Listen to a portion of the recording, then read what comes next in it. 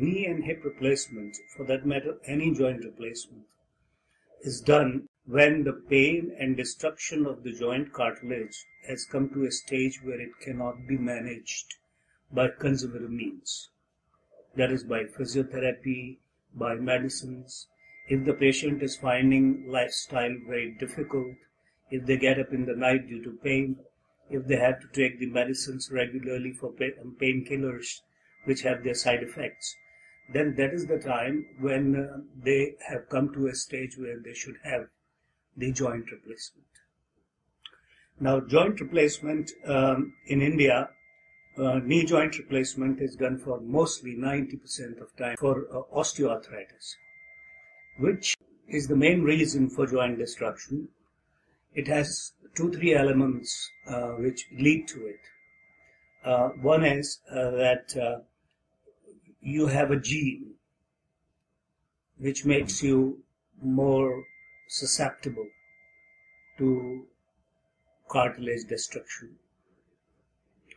Number 2, you're overweight, you do not do exercise, lifestyle.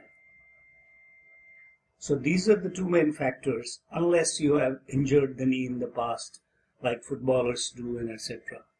So if these are the reasons, then you have the damage. The next thing is how do you prevent this?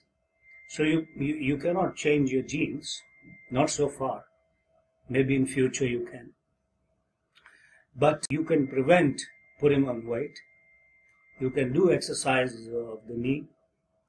And you can certainly avoid injuries to the knee.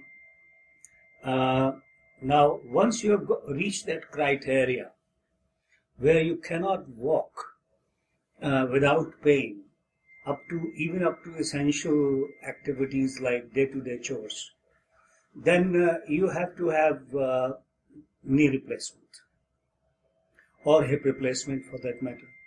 The other reason for the replacement of the joint is rheumatoid arthritis, which is again a condition which is genetic, and for some time it can be controlled by medicines.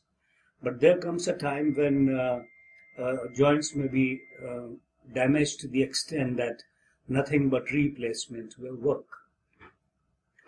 Now, replacement is established technology for hip and knee.